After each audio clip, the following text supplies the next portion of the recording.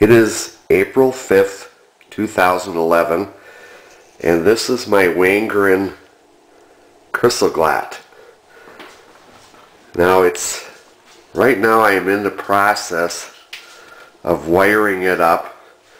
I have soldered the wires onto each magnet and will soon attach them to that driver board on the other end. And here down below is where it's going to be winded from. It sits right behind the console, as that's the only place I had room for it. It's got a very nice tone, Deegan bars, very pretty tone.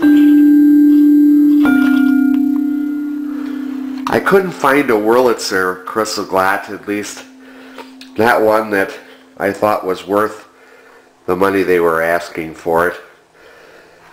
But this was given to me by a friend. Originally it was in a theater in Burlington, Wisconsin. I don't think the Plaza Theater, I think it was in another theater. It was a Wangarin theater organ.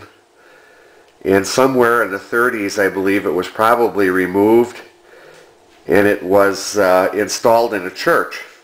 And it had been in that church in operation, the entire organ including this Chrysoglott, for quite a few years.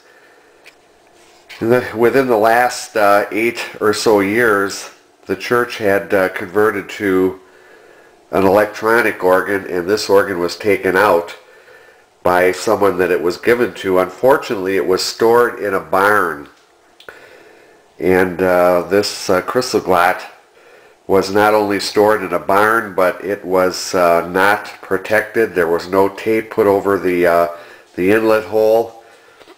When it was given to me, on the outside it looked like it was in pretty good condition, but inside it needed a total rebuild, which a friend of mine completely rebuilt it. So it's all new leather, new valves, everything. So it should be all set to go. I'm hoping that my next video, possibly over the weekend, will be a music video of the organ with this Chrysoglott featured in a song. And if everything should go right. I was very happy to get this. The bars, the Deegan bars that are on it, were a little bit rusty, but they polished up fairly nice. The pitting and stuff doesn't hurt the tone. So look for my next music video, and I will feature this Chrysoglott in an arrangement when I present it in a song on my next video.